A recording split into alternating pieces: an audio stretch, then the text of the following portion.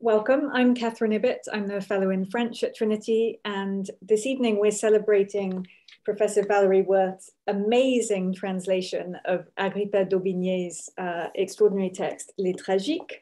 Let me make a couple of housekeeping points first of all. I'm going to ask you to stay muted until the Q&A session, so you can mute down probably at the bottom left of your Zoom screen. And if you have questions for the Q&A, if they come to mind during the talk, you can already start putting them in the chat box, and you'll find the little chat sign at the bottom of your screen, and the chat should appear to the right of the screen. You can put questions in the chat box as we go along. That will help me to group them together, or you can write hand or raise your hand, and I should be able to see people. I want to remind you, as Sarah said, we're recording this. If you'll only be seen if your video is turned on. So if you don't want to be recorded for the Trinity website, you can turn your video off and hide. But we are entre amis here, I think. It shouldn't be a problem. No names get included on the video. Let me say something about Valerie before she says something about the Tragiques. So old members and colleagues will know Valerie in her role as an extraordinary senior tutor. Since 2009, Valerie's been responsible for the strategic planning of colleges' academic activities, for overseeing the appointment of academics. Thank you, Valerie. For the admission of undergraduates and graduates, and for the academic progress of students once they're on course. And I want to say, it was always extraordinary to have Valerie in charge of things, but it was especially extraordinary during COVID, when people in a lot of other institutions felt a lot more fragile and a lot more vulnerable than we did at Trinity. We were looked after with extraordinary energy, and I think we're all extremely grateful to you for that. Valerie's just stepped down from this role as senior tutor, but continues as fellow and tutor for graduates, alongside Rebecca Bullard, who's her successor as senior tutor. Some old members might also remember Valerie as a lecturer in French at Trinity from 1984 to 1989, in the time when Frank Barnett was the tutorial fellow in French, alongside Clive Griffin in Spanish. When I came to Trinity as fellow in French, I already knew Valerie. I didn't know quite how extraordinary she was going to be as academic manager, but I already knew her as a leading scholar in early modern French literature, as a specialist in humanism and translation in Renaissance France, a specialist of medicine and obstetrics in early modern Europe, of Renaissance French poetry and 17th century French theatre, amongst other things. And I've often thought, when we have little kind of side confidential conversations, Valerie, about your fabulous book of 1999 with the title Confidential Strategies, about the role of the confidant in French drama. Not that I think the senior tutor relationship is one of confidant and hero, but that there's something about the managing, the confidant's role of moderating the excesses of the characters in tragedy seems to be especially pertinent.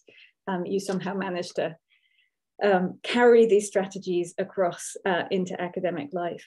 But today we're going to hear about this really astounding translation of a text. If you've had a go at reading it, you'll know quite how extraordinarily difficult it is, I think, conceptually, emotionally, and linguistically.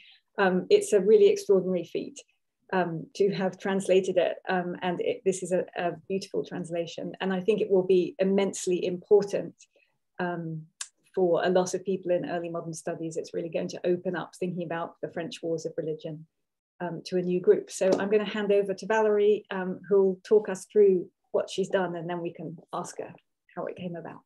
Thanks so much, Valerie. Thank you, Catherine. Gosh, I feel very embarrassed by such a wonderful introduction. I'll just see if I can get my PowerPoint to come up. Is that okay? Visible to everyone? Yes. So sorry, that's just so I know I've got the right PowerPoint at the beginning rather than me bragging about the book. But one of the wonderful things today is I can see I've got some students that I taught about 30 something years ago when I was a lecturer, and who are part of the continuum. And I know some of you were there to work, both to say goodbye to Jonathan, but also to welcome Catherine. And then I've got colleagues from today, not least Pierre, who's working while Catherine's on leave this year, and colleagues from other disciplines and librarians and people from the academic office. So it's really people from all walks of life. And because I thought some of you will know a lot about 16th century French, and some of you are coming to it from outside and sort of thinking, so what did Valerie spend these years doing? I try and talk on different levels. Some of it will be quite specialist, but some of it will be a little bit broader. And I try and divide what I'm saying into 4 slightly unequal parts. I'll start talking a little bit very briefly about what I think is the role of translation generally. I'll then talk about why this particular text to translate.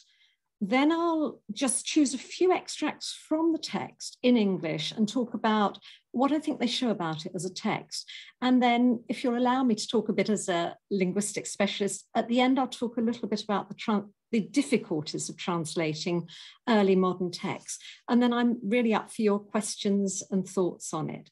So I suppose I've spent quite a long time. In fact, it's, I think, 40 years ago yesterday that I first set off to France to teach over there. And I was teaching French students 16th century French literature for many strange reasons, just before I started as a lecturer at Trinity a year or 2 later.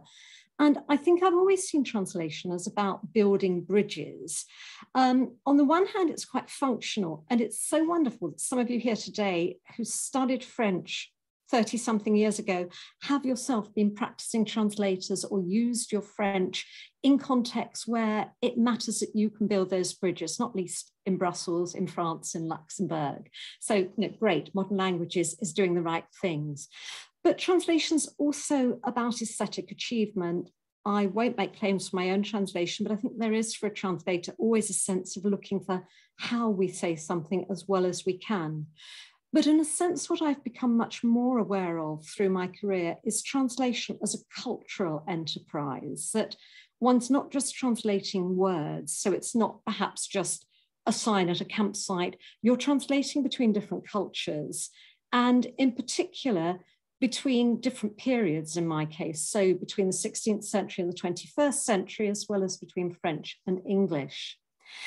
I think, though, that translation is also about points of resistance. And one of the things that always interests people is what can't be translated. So one of the things you can see from the cover of the book is that I couldn't translate the title.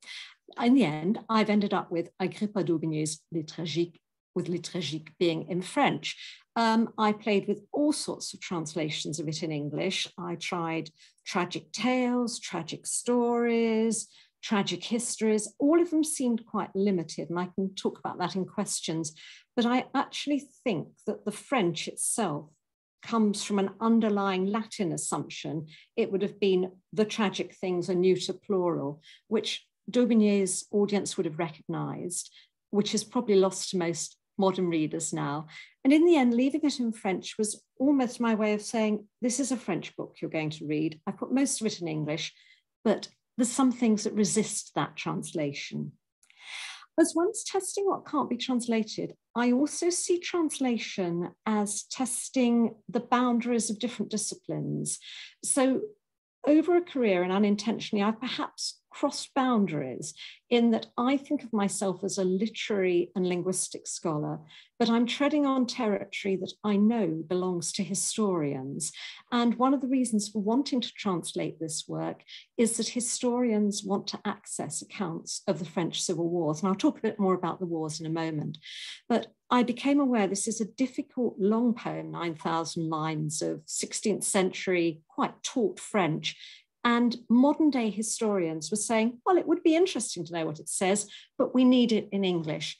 And there was a translation of about the first third that was done back in the 1950s by a very imaginative American DPhil student, but it wasn't completed, it's not been published. So I basically worked knowing that was there, didn't look at that translation very much while I was doing my own, and I deliberately started in the middle so that I didn't look at what had already been translated, and then went back and did the last books that had been translated so that I'd by then found my own way of translating.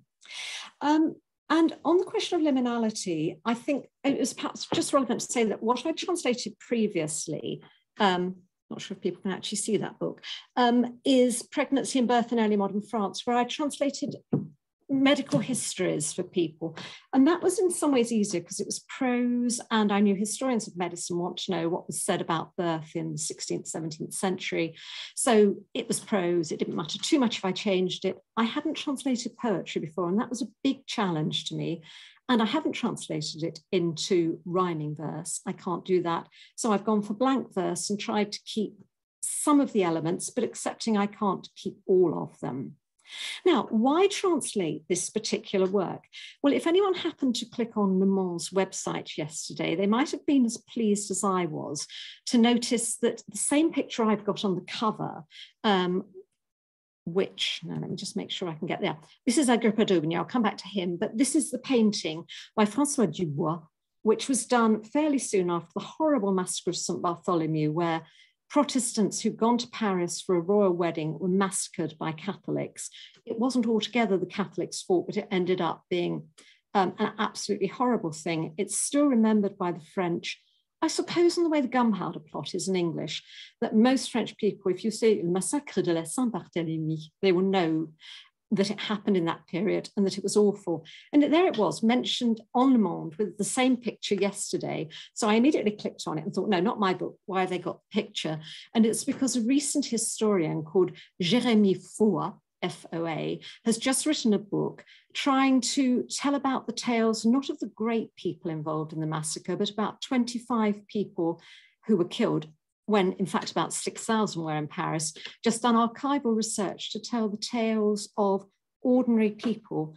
And that resonated with me because one of the things that happens in d'Aubigné is you get lots of parts about very well-known people and some parts just recording an unnamed woman from an area of France who said such and such a thing. And for a moment, you get these stories that are happening behind the big story. So I thought it was quite nice that Le Monde is still talking about this.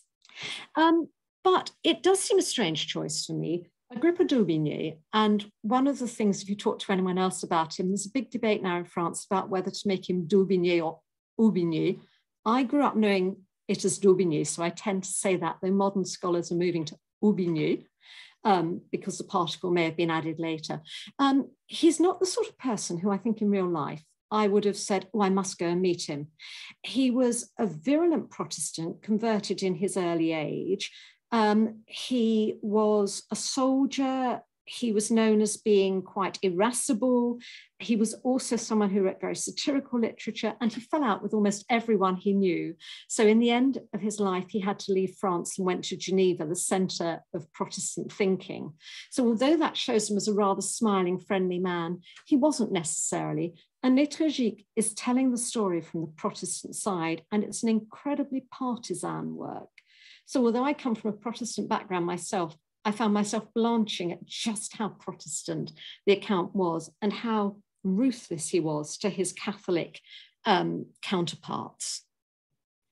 I think that to me, his account is useful because it gives a literary account and insights into a period where historians are always looking for different documents. So someone like Foa, the recent historian, will look in archives, whereas d'Aubigné tries to give a picture of France of that period, but also to set it within the context of the Protestant understanding.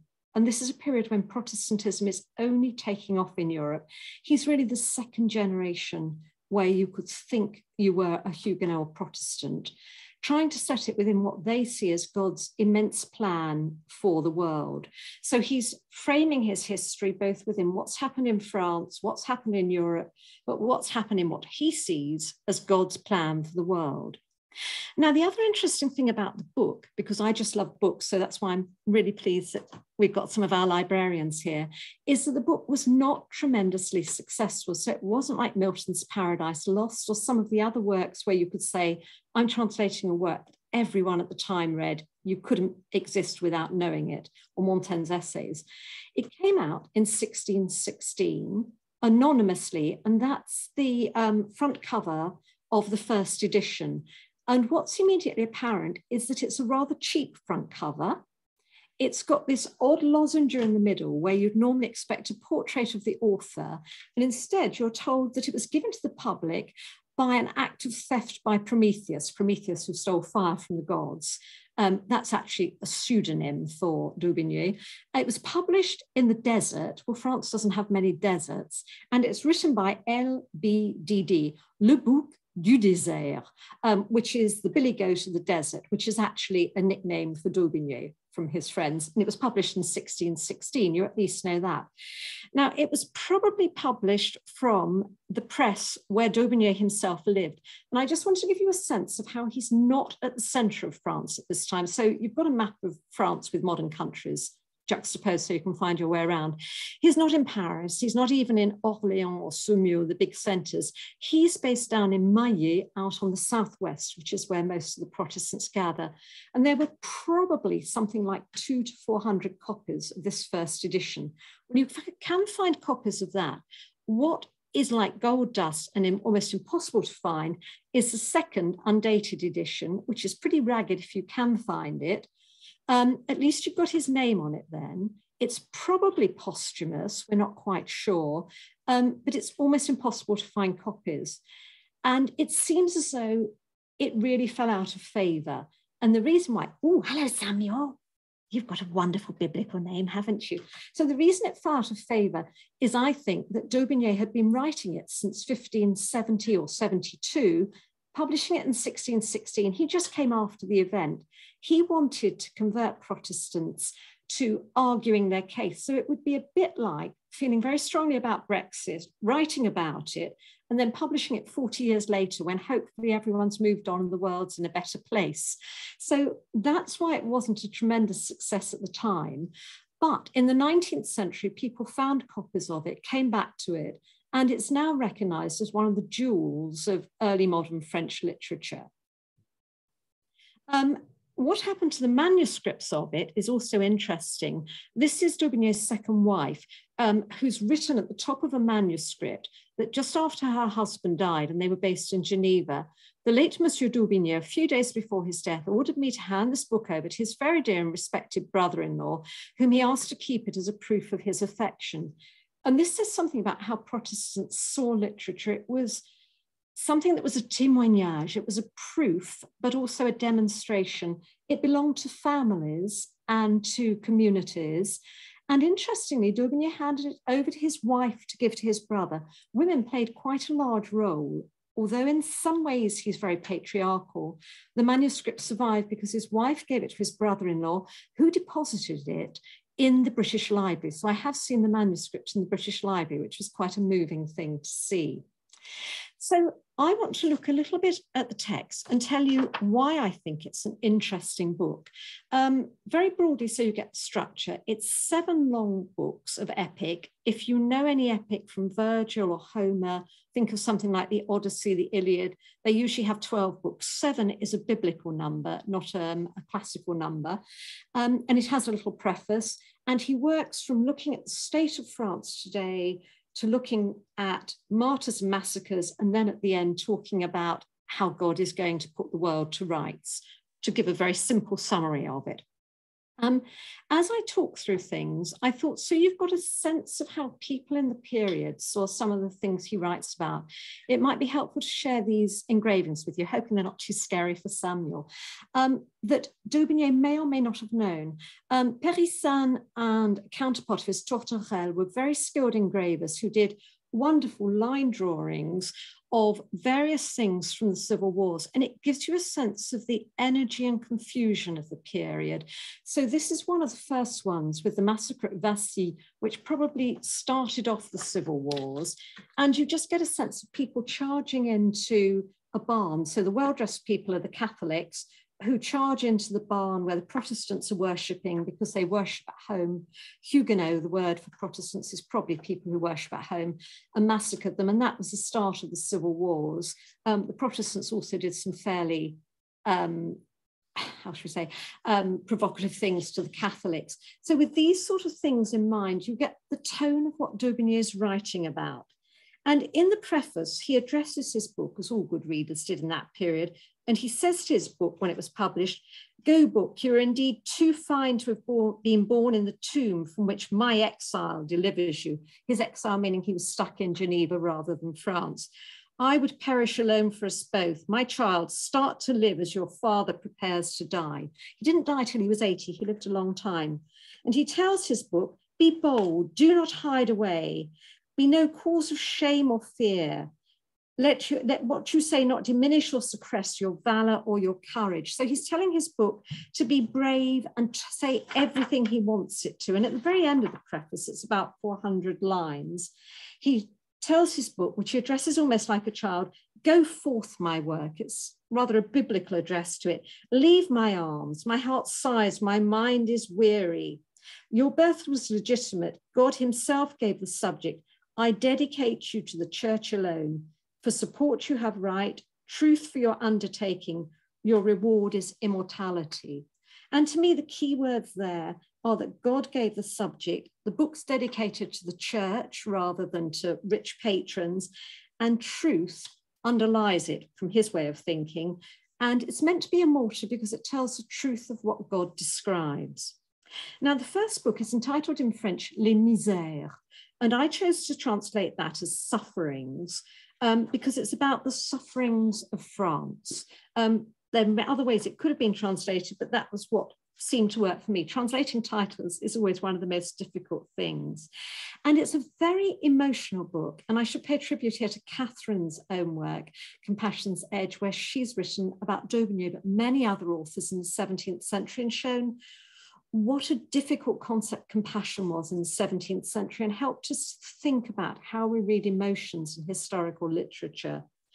Well, what d'Aubigné is doing at the beginning of his book is trying to suggest the awful emotions that people face as he attacks Rome, the Roman Catholic Church. And he's likening himself to Caesar facing a nightmare in which Caesar feared a terrifying nightmare.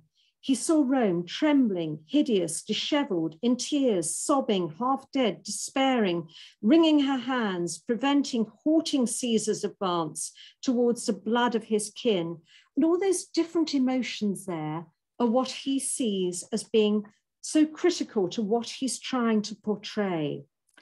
And in this first part, in Sufferings, he depicts France. And I think most of us here today are people who love France. And what he's trying to show is a France that's torn apart by civil wars.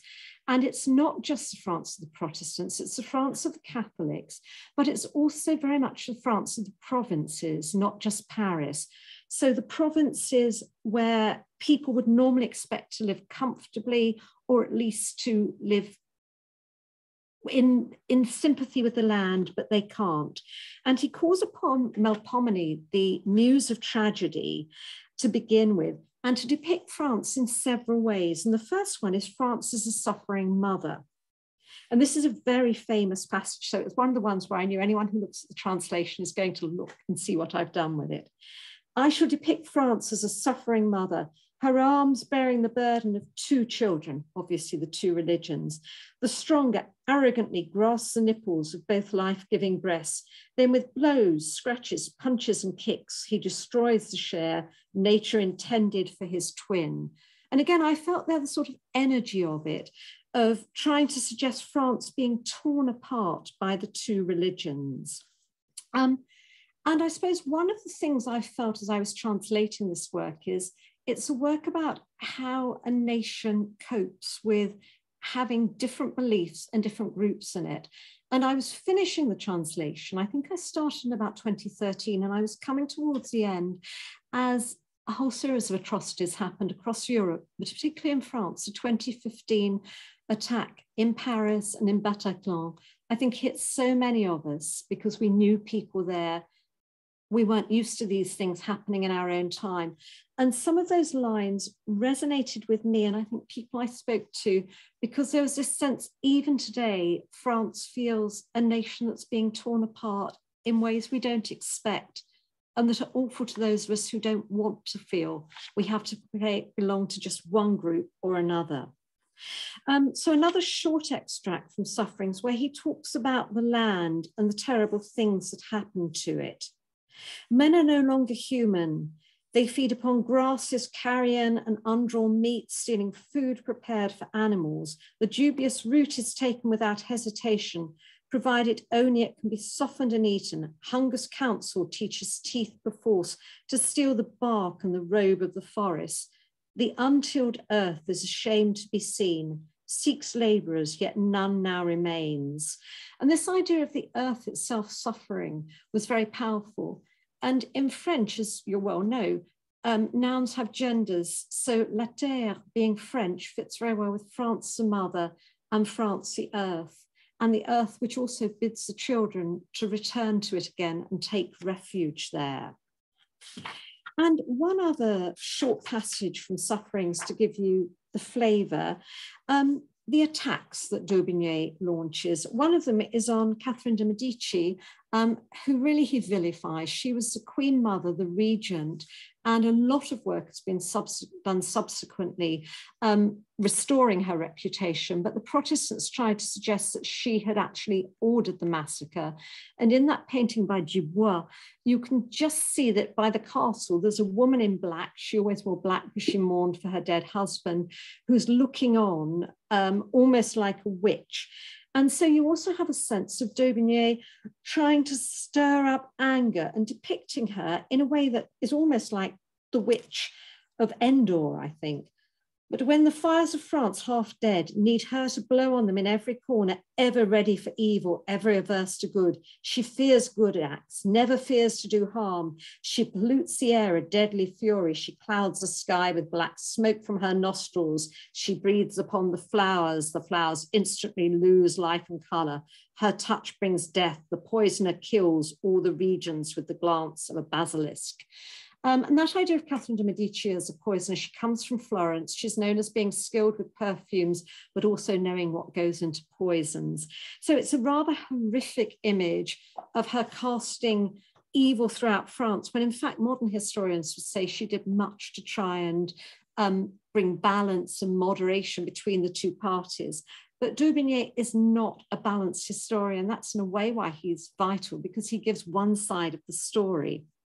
The other book that I wanted just to take a few extracts from is the one that talks about the massacres, and apologies here for the goriness, but because I think it is the part, just before the massacres, there's the books dedicated to all the martyrs of Protestantism. So this is again a detail of one of the early martyrs. And it's quite interesting that historians have said early martyrs tended to be burned at the stake. In fact, the Catholic authorities realized that that's just produced crowds that wanted to participate and glorify the martyrdom. So they very soon came around to deciding it was quicker to dispatch them by hanging or other quicker methods of killing them and not have so many people watching. Here you've got, again, rather horrible image, but the massacre at Amboise, which was one of the earlier massacres, and Daubigny doesn't work in chronological order.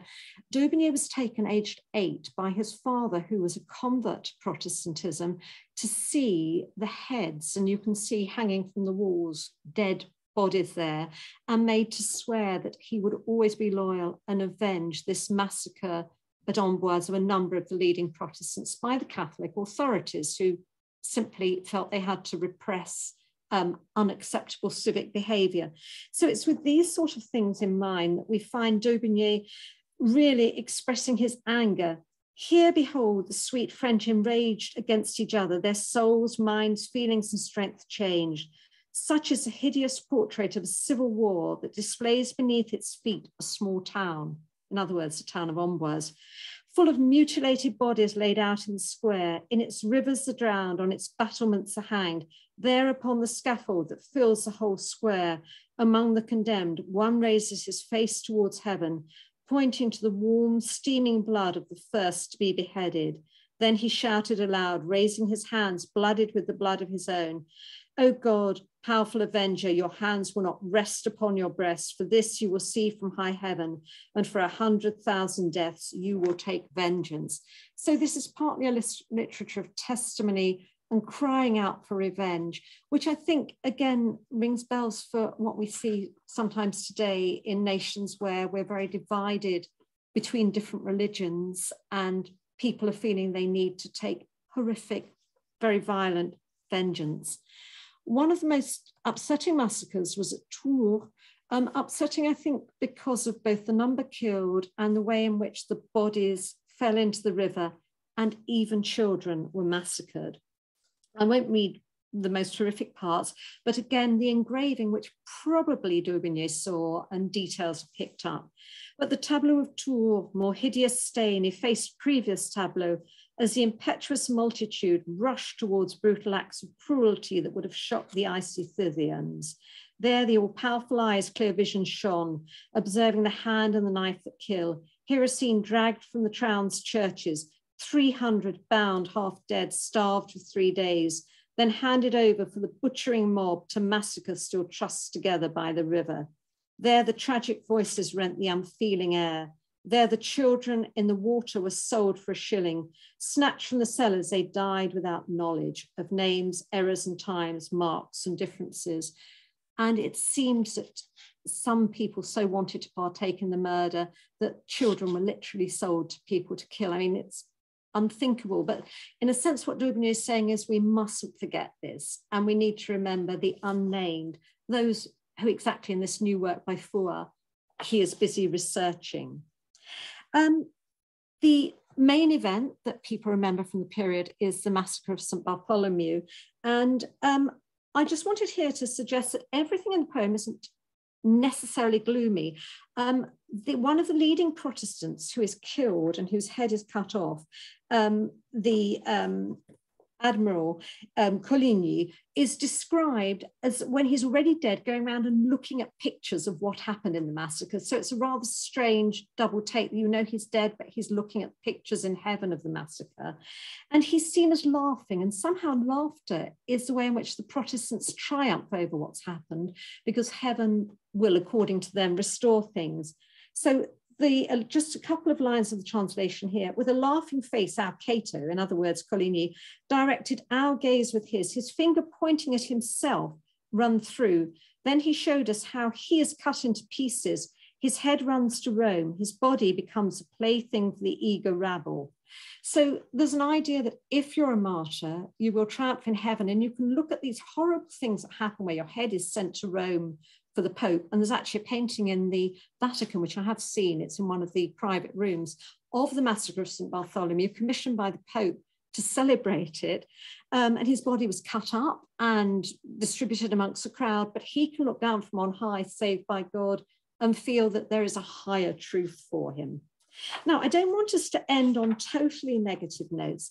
So I wanted, just with the massacres, to talk about how this particular book of the massacres ends, because how do you end the book that's talked about all these horrible things? Well, d'Aubigné does something very unexpected for a Protestant. He commemorates the bodies of the Protestants. And remember, Protestants had very simple ceremonies. The body of Calvin in Geneva, no one knows where it's buried, because he didn't want to have people going to the tomb. Their Protestant ceremonies for funerals were as simple as they could be. But he imagines the god of the ocean, so it's almost like something from mythology, seeing the rivers running with blood and being angry and rescuing these bodies and saving them. And so this is the god of the ocean. It's just an image, but I think it's just a very beautiful one. Come, children of heaven, cried the old man, the god of the oceans, heirs of the kingdom to whom heaven accords its expanse for a cemetery. O saints whom I push back, it is for you, not with you, that I am justly angry. And so this god of the ocean advances in the Loire, comes to its shores, the crimson sands lined with so many dead. Carefully, he collects them, picks them up, these dear corpses as nature has turned on itself. Having taken care of all, he turns his gaze, his face serene, and thus addresses heaven. I shall keep them until God commands me to render up the sons of happiness to their happiness. So there's a sense for d'Aubigné in which this is a poem of the defeated, and yet at the same time, it promises them they will reach heaven and they will be vindicated. Now, I'll leave the text there and just briefly say a few words about the translation. And I hope people who don't spend so much time on French will allow me just to have a few bits of French with the English there. So for me, I was producing a translation which most people would read without the French beside it. If I'd been doing a translation with the French alongside it, I'd have felt more constrained. But what constraints did I accept? I thought every line of French had to be translated into English, and I made myself keep to blank verse, so I couldn't, on the whole, have more lines in English than in French, but I could allow myself within a sentence, and particularly within a couplet, to move words around a little bit. I also did a critically annotated translation, and that made my life a lot easier because I thought, who am I translating for? Mostly for academics and students, and they want to be able to get to the text easily. French students have a choice between two editions, a thinner one, which they can afford, and a bigger one, which they might or might not be able to afford, and which is now running to 2 volumes and a lot of footnotes. So in the English, I use the French footnotes, and I've put little letters to show which edition I took them from. So I was being very honest which ideas were my own and which weren't. And I added more footnotes of my own to explain what I was doing with the translation where I thought it would be helpful. I also wrote an introduction to give people a quick way into the text. I put in some of these illustrations so that people could have a visual way in. And I had great fun doing indexes at the end so people could find their way around. And I can talk about indexes. I love doing indexes. I think it's a way people find things they want in a text in the modern world. But the sort of things I do, I am quite interested in translation theory. And there's a theory by Joachim Dubely, one of the Renaissance poets, that translation is all about loss and gain. You win some, you lose some. So I think that that's a pretty good way of working, that you do what you can. So in this example, which is a speech by one of the martyrs, I can keep some of the repetitions. D'Aubigné uses lots of repetitions. Par toi, tes mots sont mots, qui sans toi ne sont tels. So you make your ills such, without you they are not ills. He likes repetition in the same line. He also likes very simple statements. Pourquoi te fâches-tu? Now, sometimes the statements are simple. Sometimes, as you can see, things then run on for the next 5 lines or more. So I try to keep simplicity where I can. He likes patterns within lines, starting lines with the same word, the two ou. Ou tu ouvres, tu cries ta poitrine entamée, ou tu gâtes le bois, l'encens et la fumée. So I kept those with the 2 words. That's quite easy. The next 2, I thought I couldn't do much with the venge and fille, with the V and the F having similar sounds, but I could keep to having 2 command forms there. So they're the sort of ways that I've been thinking on a sort of fairly small level about how I manage to keep some things that aren't so easy. But of course, there are things I can't keep. This was another example where the earth is speaking to the children, says that they can go back into her womb. So sometimes I can add things that aren't quite in the French at that time, but I know they come up later in the poem. So this was the example of the earth speaking. And although the 2 lines don't start with the same sound, in other lines in the French, they will. So I thought it was okay here that I could have an and in one line and a new in another line to keep that sense of the sound patterns mattering, even if they didn't actually matter in this one. They might have mattered a few lines later. And I'd give people a sense of what's going on. I should say, for those of you who are interested in the French poetry, that the line length is Alexandrian. Those of you who studied French with me 30-something years ago, you remember doing French versification. And D'Aubigné had a choice. At that point, when he started writing in 1572, he could have used decasyllabic lines, 10 syllables. It was more fashionable to use Alexandrian, 12 syllables, and it gives him a longer line length to play around with. The advantage of an Alexandrian is that you get a break in the middle of the line. For example, par 2 fois mes enfants, dans l'obscur de mon ventre. So 6 syllables, 6 syllables. The slight downside of Alexandrians is they can begin to sound a bit prosaic. So I also had to watch for that in the translation. This I had as an example of voices. So one of the things that happened as I was working on the translation is you have to pay attention to every single line. And if I said at the beginning, I felt in some ways quite daunted by the poem because it was by a male author, it was very violent, and I'm female, I'm definitely not violent. It was writing about a lot of very gruesome things. One of the things it had in it were a lot of points where he gave voice to individuals. And I wanted these individual voices to speak. And I think that's what I feel I've managed to achieve if I've achieved something as a translator.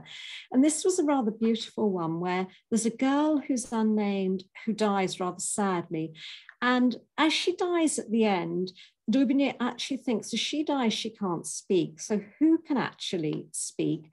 Well, she's going to have a mouth ending a prayer of praise, and it's actually going to be God who weeps over her. Il larmoya sur elle, il ferma de ses doigts la bouche de louange, achevant sa prière. So you have this idea that sometimes the people will speak and she speaks a prayer of praise. Sometimes things are so beyond us that only God can speak. And towards the very end of the poem, and this is something I'm now working on for a short article, as we all do when we finish things.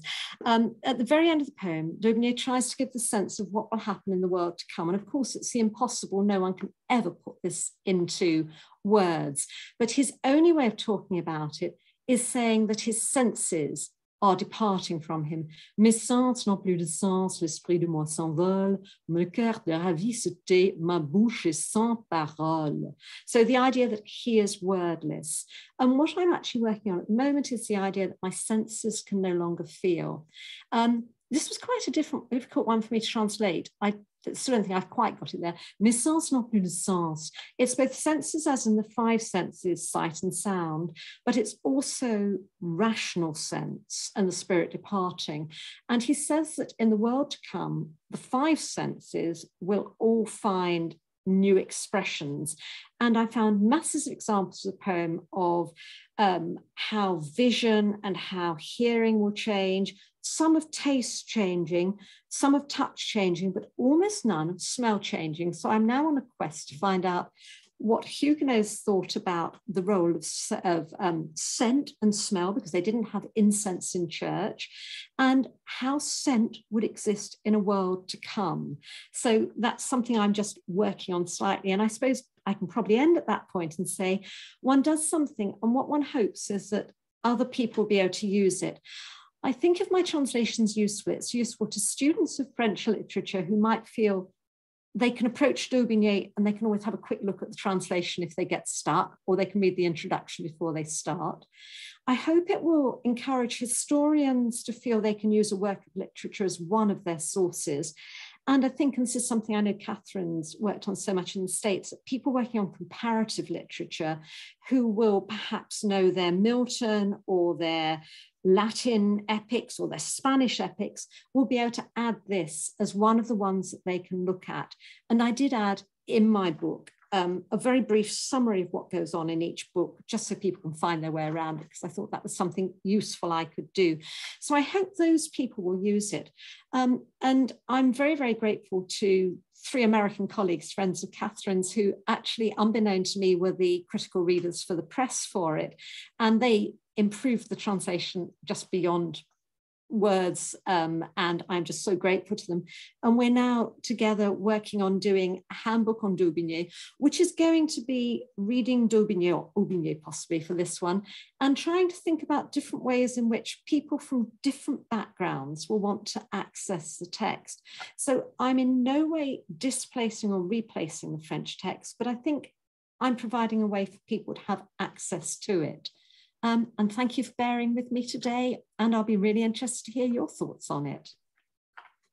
Thanks so much, Valerie. That was wonderful. I do want to emphasize, just for everybody, quite what an extraordinary feat this is. Talk about stealing fire. I mean, for years, I'd go to places and people would say, and is your colleague really translating les Tragiques?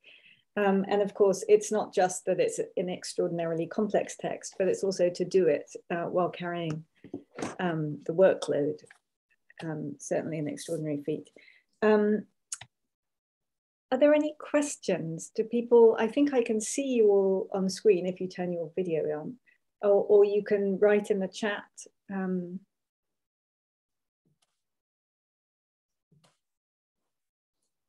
Oh, I can now see everyone. That's really wonderful. I've got a question. Sarah. I don't know anything about French or the poem, but I was very interested to read the introduction, and the summaries I thought were very interesting. How on earth did you manage to condense lines into just one sentence? That just seemed like a feat of like amazingness, because that's something that is really hard to do when you're summarizing something into just one sentence. Gosh, it was hard to do. I think I thought it was probably one of the most useful things I could do. So as I've sort of gone on in my career and done other things, I've become more conscious that when I'm writing, I need to be writing for an audience or speaking to an audience. And I thought, if people are going to use this book, they've got to be able to find their way around it. And I've just got to be able to summarize.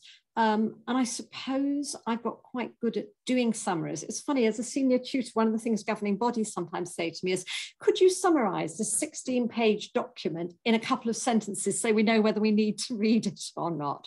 So I did that. I'm sure people could argue with the summaries. I think what perhaps was more open to questioning is how I've broken it up. So, you know, where I've said sort of this particular section of 50 lines does this, someone else might say, oh, I wouldn't put the break there, I'd have put it here or here. But I reckon it's worth having a go and giving something so people have got something to work with.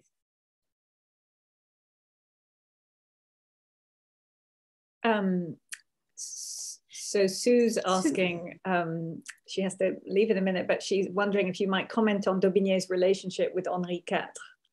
With pleasure. Like Basil Fawlty says, there's a whole conference here. There is, and there's also a new biography of Henry IV that I'll send you the details of, Sue. Basically, Daubigny is an out-and-out Protestant all through his life.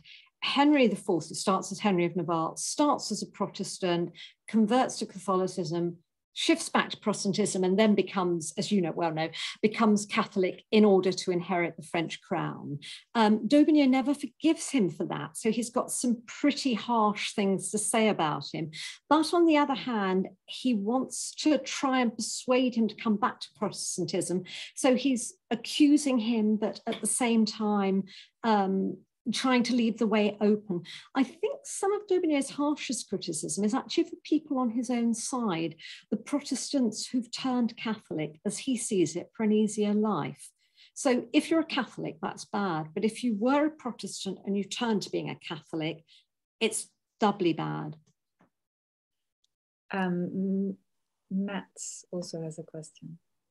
Yeah, thanks. I'm a DPhil student in economics, so I'm sorry for a probably uninformed question. I was curious, on one slide you had this example about, this sort of, you're kind of anticipating a stylistic technique that he's using later on, but you kind of like want to sort of inaugurate that already, or sort of try to impute that, if I understood that correctly. So you took the style that he's employing later on with this sort of two lines beginning and having the same beginning, sort of to just sort of, is that, so as I understood, sort of to ease the reader into that particular style. So I was curious that this is sort of a translation, like a thing that sort of is being adopted in translation, and what are the trade-offs with sort of, when do you know whether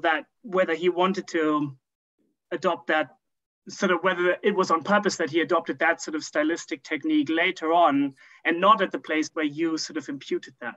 I'm not sure whether this is sort of clear. I'm not sure whether I'm for. No, but sort of, it's a very interesting trade-off to make, I think, if I understood the slide correctly. Thanks. No, you did understand it. It's very interesting you've asked that as an economist, because I certainly haven't gone through and added up how many times I did something, but I'm thinking when I teach translation, there's a lovely course we have, Advanced Translation, where we look at theories of translation on modern texts. And there's one approach to translation, which is about deformation by someone called Behrmans, where he basically lists all the things you shouldn't do, and you take off points every time you do things. And one of them is that you add things to the text or you change the text. Then there are many other ways of looking at translation that are more creative. But I suppose I always say to students, I think it's quite good to have in mind the Berman's thing of how many negative points have you got, just so that you don't go too far away from the original text. I wasn't necessarily always doing something in advance. It's more that I might, within a large text of 9,000 lines, I've got a sense of some things D'Aubigne does. And I'm thinking, I can't, if I can copy it in that line, I will do it. If I can't do it in that line, it seems to me that's a valid technique to introduce somewhere else. Okay. Yeah. Okay. That makes sense. Thanks. In some ways, it reminds me of something somebody said to me years. I think this is, a sort of facetious line, but a really telling one about Milton, that sometimes you can see him imitating Milton, or that just kind of getting to the next bit, or that there's a sort of style carryover, sometimes in repetition. I can't see. Alice has a question. Do you want to unmute yourself, Alice? Yes, I wanted to ask. Alice. Hello, thank you.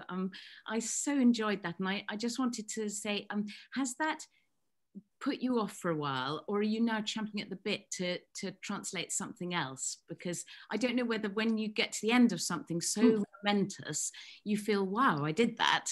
Now perhaps I could tackle the next thing, or are you thinking, oh, gosh, this is something I could do without for a while?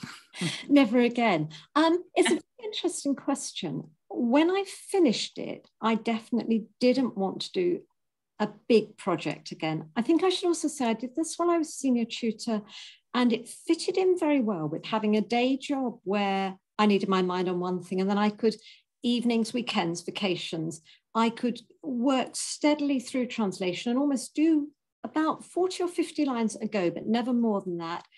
Put it aside, come back to it later. What I couldn't have done at that time was written a whole book on something. Certainly the introduction, it took a summer vacation to write. That wasn't an evening job. So I am now thinking I would like to translate again, and that I'm actually missing translating. And I'm trying to work out what I would next like to translate, because I suppose it's a question of, I have to be interested in the work itself. I looked at some shorter poems by D'Aubigne, but they didn't have the same homogeneity as this does. So I wasn't taken in that way by them. I've translated quite a lot of the medical work, but that was more because I wanted people to know what it talked about and a little bit the style of it. So I think I am up for it in theory, possibly not as long as this. I'd like it to be something about a quarter of the length. But I have to find the right text to be sure. So if anyone has any suggestions. I was really struck actually in the passages you chose. I mean, you've had an extraordinary sort of cross-disciplinary career of working on different sorts of bodies of writing, but I was really struck suddenly by the way in which this text is also about birth. Or, I mean, I think about maternity, but the question of being sort of ripped is central here, as it is in a very different register, different vein in your medical text. I think birth comes in, I mean, again, when I did the index, I obviously my eyes zoomed in on sort of birth, pregnancy, wombs and so on. Some of the imagery is common to a lot of the poets in the period. So the idea that you give birth to a work of literature is a fairly commonplace one. But I think this image of France as a mother, which again was common, but he's really elaborated upon it.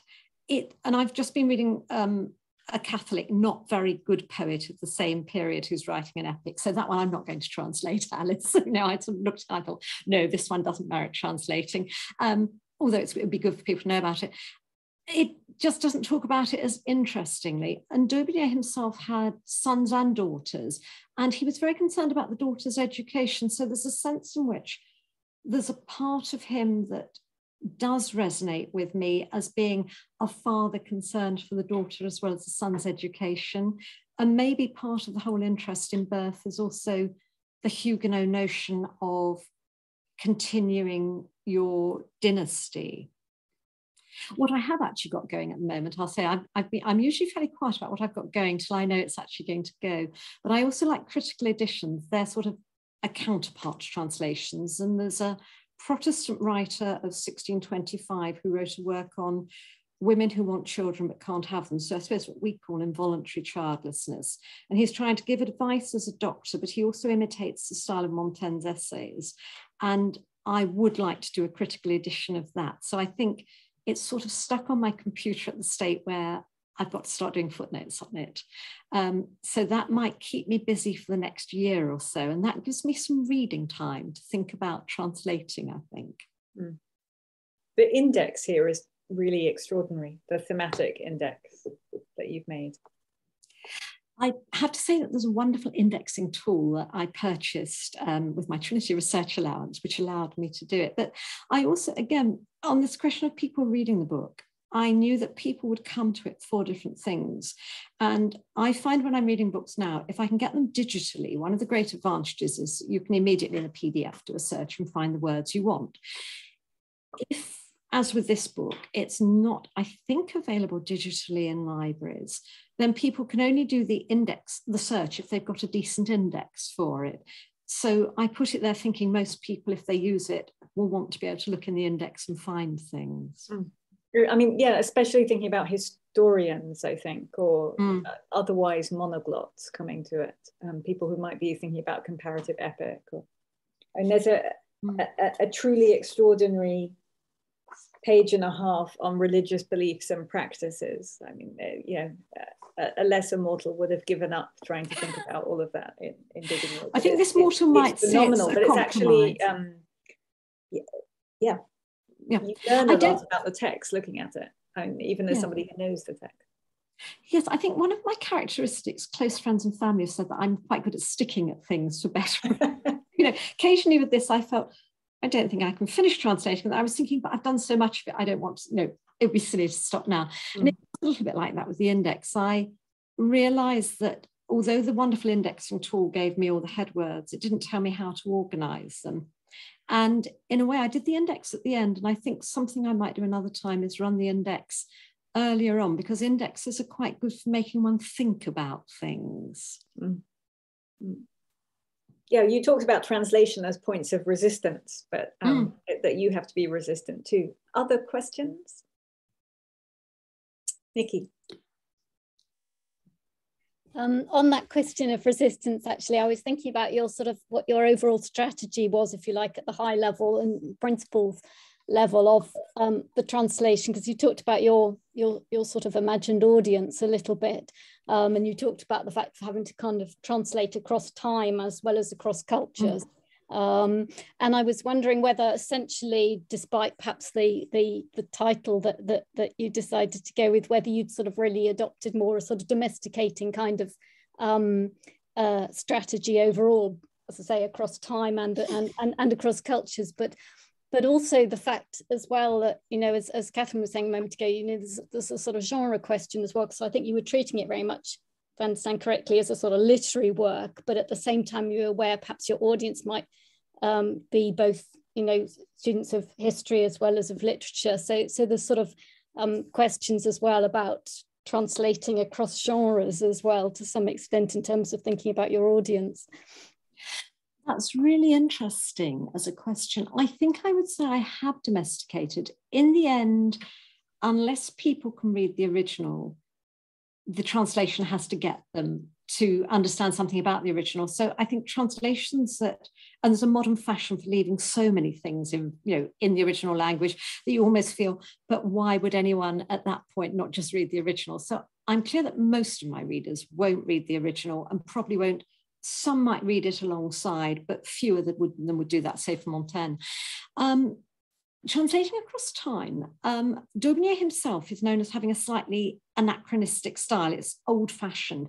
And actually, that was quite helpful to me, probably because I'm at the age I am now in my career, that I was brought up by Protestant parents in a Congregational United Reformed Church background. So very much my background was going to church most Sundays, not every Sunday, hymn singing, knowing the Bible quite well.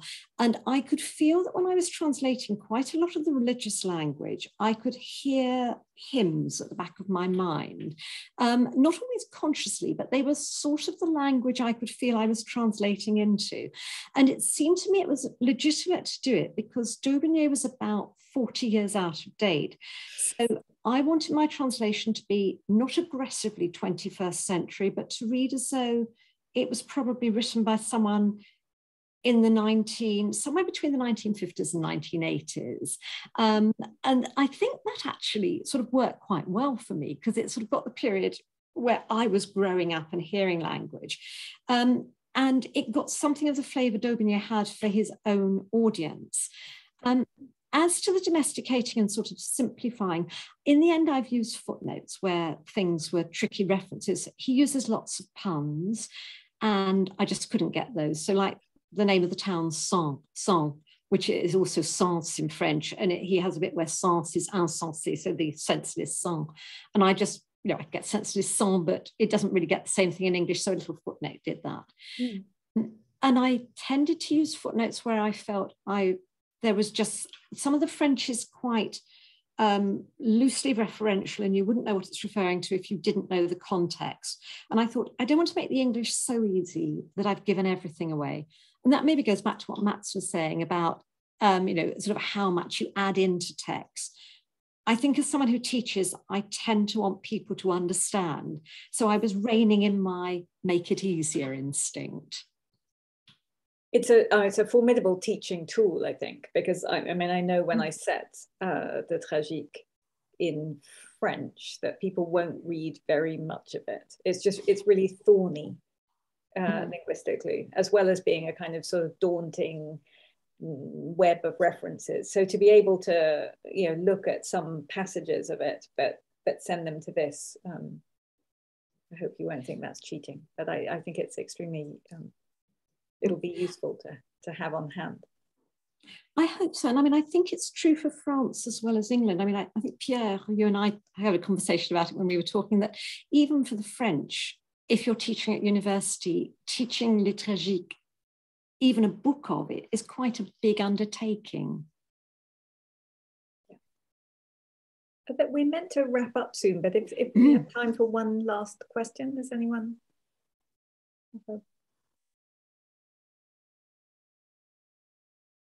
Am I allowed just to say a quick hello to Rachel, who's also here, because it's just so lovely that I've got... Yes, no, we don't have to... So Alice, Nikki, Rachel, who are from many moons ago of my teaching career, but it's just lovely to see you're still... Are you three from the same cohort? Okay. Alice and I are, and then I know Nikki as well. Nikki was around at the same time, she's a bit younger. Yes. It's lovely to see you all. And isn't Charlotte? I thought, is that Charlotte? Yeah, I think that's Charlotte. Yeah. Oh, hello. Hi. Oh, hi. I'm sorry I couldn't see my name at the bottom. How lovely. I've been hiding. Sorry, Charlotte. No.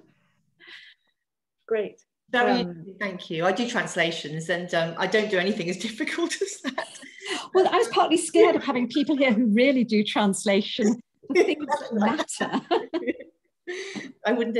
I was going to ask, did you do this chronologically, starting at the beginning and going through? Did you pick some easy bits and then, No, I actually, when I decided, the reason that actually started me on it was my daughter had studied history at Oxford, and she was doing a week on the French Civil Wars, and she said, "Oh, Mum, I need something literary to put in my essay. Has anyone written about the Civil Wars in French? Can you give me a sort of 2-line quote?" So I said, "Oh, yes, it's Daubigny." And she said, "Oh, it's in French." And she'd done A-level French. And she said, "Will I understand it?" And I thought, "Well, you probably will, but I can tell you what it means." And at the time, I then thought, there must be a translation. I looked it up, and there was this American PhD that you couldn't even get unless you sort of hunted for it, of the first 3 books. It's not bad, but it hasn't got many notes, and it was done without a lot of modern resources. So I thought, if I'm going to have a go, I'll start where that stopped, which was book 4, which was Martyrs. And I started translating it in 2013 in October, November, and it was a very grim autumn. And I was doing the Martyrs, and they have awful deaths, and I'm not very good at happening. And I almost gave up, but I thought, well, now I've done the Martyrs, I'm going to keep going for a little bit, because book 5 had the bit I read about the massacres. It does have these wonderful highlight moments in it. And I think once I'd broken through that, I thought, okay, I've got the courage to keep going for it.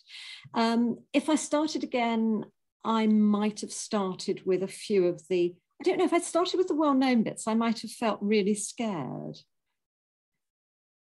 I think so. Starting with the bits that people weren't going to be so critical of, perhaps let me find my way around it. I find that image of you having hymns in your ear really helpful. I was going to ask, you know, were you thinking of Milton? Or I certainly could never do anything if I had Milton in my ear, but having it a sort of, yes, from the familiar tradition of a particular kind of Protestant discourse. I think it was Protestant discourse. I mean, I wouldn't dare to have had Milton in my ears most of the time, but I think hymns, also Psalms. Sometimes I went back and looked at different translations of the Bible and sort of realized some of them were very modern and, you know, racy and appropriate for some audiences, but not for what I wanted. And I didn't want something, on the other hand, that read like 17th century. The other thing is just sort of, you know, other people know as translators, I think distance is important. So I did the translation each day. If I was doing it consecutive days, I'd start by reading a bit of what I did the previous day, disagree entirely with what I'd written the previous day, and have a rework of it, and then move on. And then I would come back to it after perhaps 6 months, when I always felt it wasn't myself that had translated it. But it was so good when I had 3 American scholars who know D'Aubigné back to front, and who then could look through it and say, oh, I think in this line you might have missed something, or would you have thought of that translation? That was wonderful. It was like a dialogue. They were really thrilled to do it. I think it was, yeah, extremely exciting to have this thing come into the world. Yeah, well, it's been great fun altogether. Valerie, thank you so much for this evening, and thank you all. This is a really great gathering.